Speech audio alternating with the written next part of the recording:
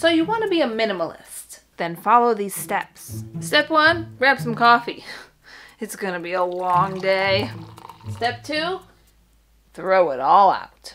Look, what ain't no way I made a way. Carved my lane, I paved the way. Drew it up nice, I made the play. What a good day to get paid today. What ain't no way I made a way. Carved my lane, I paved the way. No, that's not actually how minimalism works, so we'll just put this back. I tried minimalism for 30 days. And some of you may be saying, minimalism? What the heck is that? Well, according to my research, it is a movement that emerged in the 1960s as a style of art characterized by the use of simple shapes and materials. Although through time, minimalism evolved to something much more than that. Rather, a way of living that focuses on being simple, mindful, and purposeful. And if you ask Joshua Becker, an author who has been a minimalist for 15 years, he will tell you that minimalism is intentionally living with only the things you really need. Needs only? Hey Jordan, we're just gonna be focusing on needs from now on, so this beard wash, you don't need it anymore. Oh, and something just popped in my head, completely random and out of the blue, but you don't really need the beard either. So, why did I choose to try out minimalism? Well, a new friend of mine encouraged me to do it. And why would I turn down an opportunity to do yet another 30-day challenge? So let me introduce you to my new friend, the mastermind behind my 30 days of minimalism. Her name goes by the Minimal Mom. Oh, hi, I'm Dawn from the Minimal Mom, and today we're gonna... Wait. No, I'm Dawn from the Minimal Mom. No, I'm pretty sure I'm Dawn from the Minimal Mom. I got throw pillows.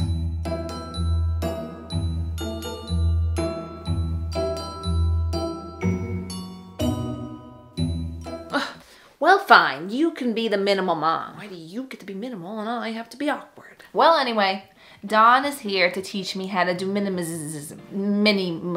And she not only knows how to pronounce the word correctly, but she also has been a minimalist for 8 years, and she inspires millions of people every month through her YouTube channel and online courses. So Dawn, the floor is yours.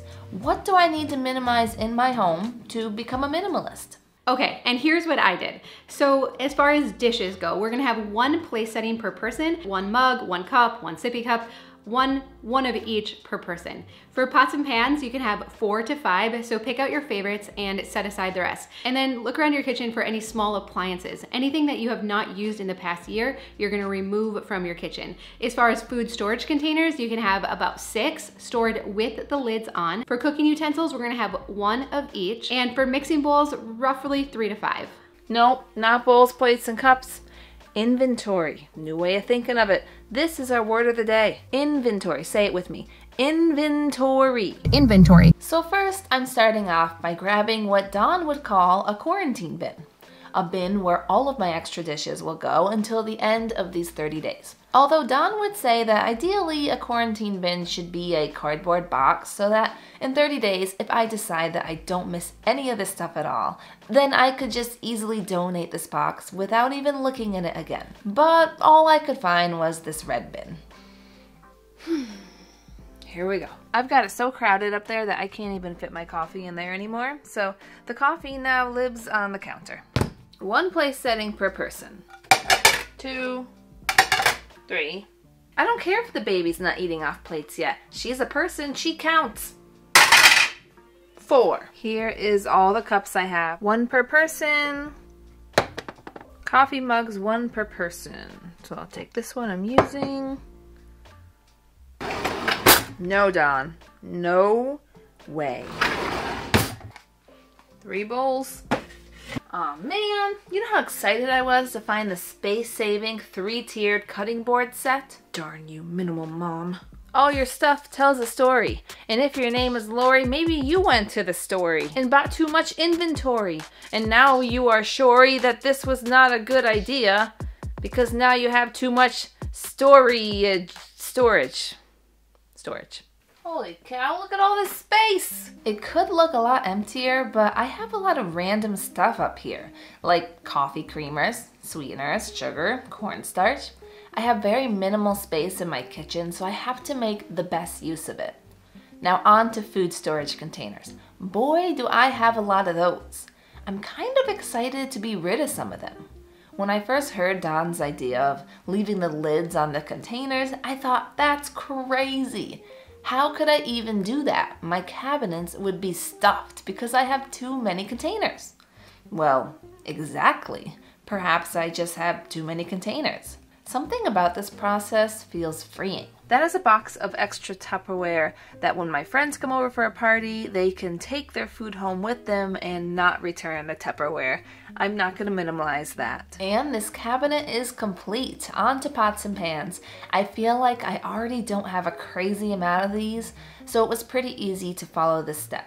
I only had to get rid of a couple. Mixing bowls, on the other hand, I have way more than I need, so I will remove these plastic ones and keep the beautiful glass ones. Now onto utensils, and as you can see, it shares a drawer with the baby's bibs, to which she has entirely too many of, so we are just going to minimize both of them. And let me tell you, babies are messy, and therefore I was willing to cut down to 11 bibs, but no less. Next I'm going to go through my utensils. She said one of each utensil, so I think that's pretty reasonable. The only thing I may get angry about is the spatula, but we'll get through it. It's okay, it's only 30 days. As far as appliances, she said anything you haven't used within a year, put it away. But I actually use all of these at least once a month, so they're here to stay. Let's talk about linens. Bath towels, washcloths, we're gonna have one per person. You can have 2 washcloths for the baby. They use a few more. Holy towels. Turns out I have a lot of towels. 9, 11, 12, 16. Why do I think I need this many towels? The mountain of towels, my friends. Skyla might try to climb it. Even though the baby is destroying all of my hard work, we have 4 towels now. It's going bye-bye. That's just the way it is, Skyla. I'm sorry. Take it up with the minimal mom. And then as instructed, I did 1 washcloth per person and 2 for the baby. I cut down our hand towels as well because they were also overflowing, and that is everything I'm bringing to the basement. All right, let's talk about your closet and your clothes. 2 pairs of shoes per person, and then we're gonna have 5 shirts, 5 dresses, since I know you wear dresses, 3 pairs of jeans, 2 pairs of leggings, and 2 cardigans. So I've never been a big shoe person, and we pretty much already have 2 shoes per person. We keep any extra shoes for different seasons packed away in the closet. All right, time for the fun part, clothing. So Don said I can have 5 shirts and 5 dresses. I'm currently picking out my favorites and hanging them up on this door. It wasn't too hard, honestly, as I just picked out the ones that I tend to wear the most. And now all of these extra clothes I'm gonna pack away for 30 days. Next, I'm going through my pants and picking out my favorites as well. I get to have 3 jeans and 2 leggings. And for the most part, any pants that are colored, I don't really wear anyway, so it wasn't too hard to choose. And here is my entire wardrobe. We have 2 pairs of leggings, 3 pairs of jeans, 2 cardigans, 5 dresses, and 5 shirts. Then for the kids, roughly 5 t-shirts, around 5 to 6 long sleeve shirts, and then 5 to 6 pairs of pants. 4 sets of pajamas, and 4 pairs of shorts if it's warm where you are. My son has a ton of clothes. Some of it is in the dirty laundry, so when that's clean, I will make sure not to add it to these dressers as I minimize his clothing. So I'm grabbing 4 shorts, 4 PJs, 6 t-shirts, 5 long sleeve shirts, and I will have at least 5 pairs of pants, but some are in the hamper currently. The rest of the clothes I put in a box in his closet, which will stay there for at least 30 days. For the baby, we can do some give and take here, but roughly 7 of everything. Sleepers, onesies, long sleeve shirts, pants, and socks. The baby's dresser is more jam-packed than any other dresser. I've gotten so many hand-me-downs from friends that sometimes I can't even close them right and it stresses me out. But have no fear, I took care of it. These are my sleepers, onesies, long sleeve onesies, socks, and a skirt that I like to put her in. pants. These are leggings for dresses. Shirts that go over dresses that are short sleeved because it's still kind of cold. Stockings and a couple of warmer sweaters. Wearable blankets and a baby. Now for toys, it can be a little bit hard to quantify, but I like to have about 3 bins of open-ended toys for our kids if you're doing an experiment and testing this out. And then for books, it really depends on the age of your child, but I would try to have anywhere from 15 to 20. So first, I'll start by going through his books. He's got a lot of them, but there's even more that's sitting on a bookshelf in the basement because I do rotate his books. I'd say he has about 50 residing on his shelves. And I managed to get it down to 15. We will see if he notices. So I would love to do the toy part of this experiment, but my son is almost 5 and I'm pretty sure he would lose it if he came home from school and suddenly only had 3 bins of toys. But that doesn't mean I won't quarantine some of his toys. I went through his room and pretty much removed anything he hasn't played with in over 6 months. We will see if he notices. And hey, if he does, it's right in the basement. I can just bring it back upstairs. Okay, so obviously I didn't cover everything in your home, but I think by testing out these key areas, you're gonna know if minimalism is for you or not. All right, good luck. I'm excited to see how it goes, and no more impersonating me, okay? That wasn't me. That was my cousin, Mariel. Obviously. All right, so it has officially been 30 days since I started this challenge. How has my month of trying minimalism gone? Well, I'm gonna take you through week by week. So let's start with week 1. During week 1, I was enjoying the benefits of all this extra space I now had. First of all, I could finally put away my coffee, the thing I haven't been able to do in months because there was never enough room in the cabinets. I also loved being able to brag to my husband that I had less clothes than him. How cool am I? So unmaterialistic. So humble. And additionally, I loved how easy it was to get dressed in the morning. I used to spend way too long trying to find an outfit for the day, but with only 10 choices now, I didn't have to think about it. I knew that every clothing item in my closet were pieces that I loved and could count on to make me look good. So I just grabbed the first one I could see, and that was really nice. I think it saved me about 10 minutes every day. But week 1 also brought on a lot of initial annoyances, mostly around dishes.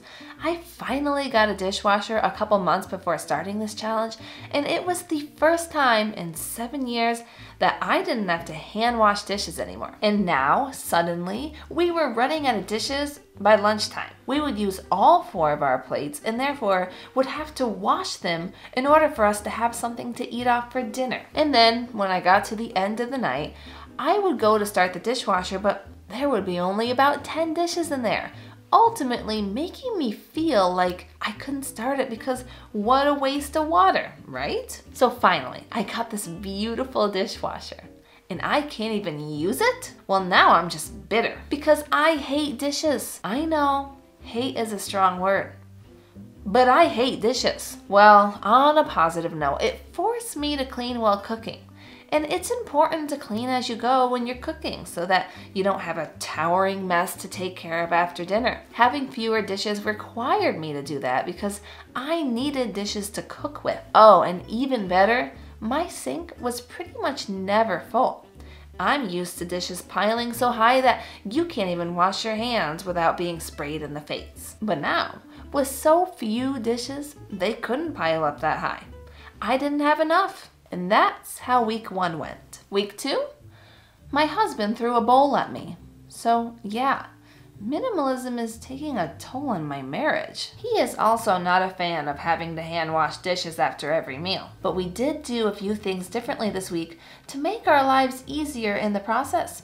Did you know that you can eat ice cream out of a wine glass? And paper towels make for a decent plate if you're eating a sandwich or even if you're shredding up cheddar cheese. You can also eat cereal out of a mixing bowl, no matter how large it may be. It'll work. Some nights I was so stubborn about not having to wash dishes that I resorted to other methods. Tonight we're making chicken wraps and there's no plates. Nothing in the dishwasher. This is a kid's plate.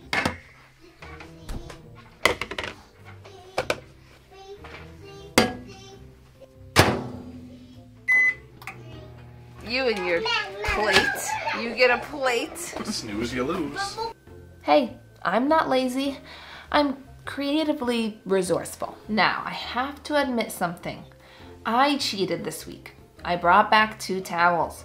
1 per person was just too little because then if one got dirty, we would be stuck since there were no backups until the laundry was washed. So for the next 3 weeks, we had a total of 6 towels. But I still think that's pretty minimal though, right? Right, Dawn? Ooh, I bet I could find a YouTube video of her saying right. Right. Right. By week 3, I did have a bit of a desire to add more clothes to my closet. I didn't do it, but I wanted to. I felt like although it was easy to get dressed, I just wish I had maybe like 5 more options. Although nobody noticed that I was wearing the same clothes on repeat, so that's a plus. Well, at least they didn't tell me. Another thing I noticed this week was that there was a lot less laundry to do.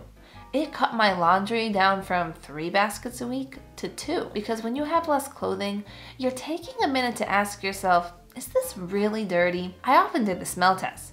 If it didn't smell bad and it wasn't dirty, then I hung it right back up in the closet. Whereas before, I would just throw my clothes into the hamper after every wear, regardless of if it was actually dirty or not. I guess I was washing my clothes way more often than I actually needed to. Also, at this point, my son still hadn't noticed that any of his toys or books were missing. By week 4, I found this sudden motivation to declutter more.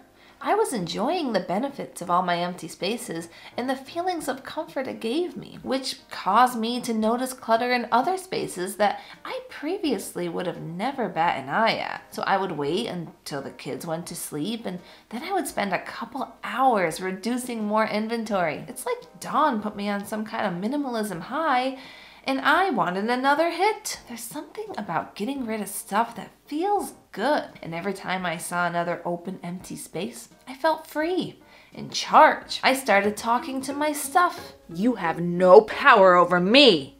My stuff started talking back. Please don't put me in the donation pile. Please, please. Oh no, that was my husband actually messing with me. I had nightmares for a week. I was so eager to once again experience the liberating sensation of minimizing things that I couldn't wait for my kids to go to bed so that I could do more. What have I become? What is going on? Dawn, what did you put in this coffee you mailed me? So yeah, I was kind of enjoying minimalism, although my husband still wasn't on board. In fact, he made it pretty clear that he did not like it one bit. I think I'm gonna need to slip him some of the coffee to change his mind. Another benefit I noticed this month was that my son showed an increased interest in books. He was acting as if they were brand new. Meanwhile, before, he didn't notice when he had 50 of them. But now that he has 15, he suddenly wants to look at them. Now that's interesting. Week 4 was a good week. Now, when the 30 days were over, it was time to go through my stuff and decide what I should bring back. So I started with my clothing. This was interesting to me. I fully expected that I was gonna pull out my bins of clothes and want to bring half of them back into my closet because I am prone to bad habits, but I didn't. I looked through that bin and just started purging. Shirt after dress after pants, I threw into the donation pile, which was so weird because the clothes I was choosing to get rid of were clothes that I've held on to for years. Shirts I hadn't worn since I was in high school that I just didn't have the strength to get rid of. But suddenly the decision was easy. A decision that would have caused me pain a month ago was now effortless. In fact, it felt really good to finally let go. I don't have to hold on to these shirts anymore that I know will never fit me again. I can be free from them. I've realized that my stuff oddly makes me feel like I'm in bondage to it. In the end, I decided to bring back 3 shirts and 3 dresses, which brought me up to 8 shirts and 8 dresses total. I also brought back 4 cardigans, which now totaled 6 in my closet. And when I went through my pants, I decided to get rid of all the funky colored jeans and leggings because I never wear them. After this process, I managed to donate 39 items of clothing, which is shocking to me because I recently just went through all of my clothes already and donated a bunch of them like 2 months ago. As far as dishes, I feel a little differently about them. I brought back all of my plates. Yes, I am now back to 8 plates, and I'm very happy to have them back. I also brought back all of my bowls, plus an extra one that somebody just happened to give to me during this time, but I feel good about it because they really aren't taking up more room. They are compact and stackable, and I'm all about freeing up space but also being practical. Cups, I brought back 3, so now we have a total of 6. I brought back 2 coffee mugs, totaling 4, and 2 storage containers, totaling 8. I did not bring back my 3-tiered cutting boards, as tempting as it was, and I didn't bring back my mixing bowls either. Although spatulas, they all returned. You can never have enough spatulas. So yeah, I brought some dishes back, but if you look at my space, even with everything I brought back, it still looks so minimal in here, and I love it. I mean, compared to before, this looks a lot better, I think. And I may no longer be a minimalist, but I have simplified my kitchen and I really like it. Look, my coffee still fits, and that's all that matters to me. So what do I think about minimalism? I'm a fan. I like it a lot more than I thought I would. My favorite part about it is just the freedom of being able to put things away. There's actually room in the cabinets to do so. I don't have to play a game of checkers just to put away the sugar. And cleaning with less is just easier. The challenge motivated me so much that I got rid of about 14 bags of stuff in the end. I began looking at every single item in my house as inventory that I had to manage. Did I really want to manage it anymore? Most of the time, my answer was no. So I let go of a lot. And man, it felt good. Are you interested in trying out minimalism? Well, Dawn put together a printable for you so that you can get started. I will add it to the description, and if you haven't, check out Dawn's channel, The Minimal Mom. She is truly the most motivating woman in the entire world of YouTube. Just my opinion. Speaking of reducing inventory and decluttering, check out this video next where I try Dana K. White's no mess decluttering system. Can you really declutter without making a mess? Let's find out. I'll see you there.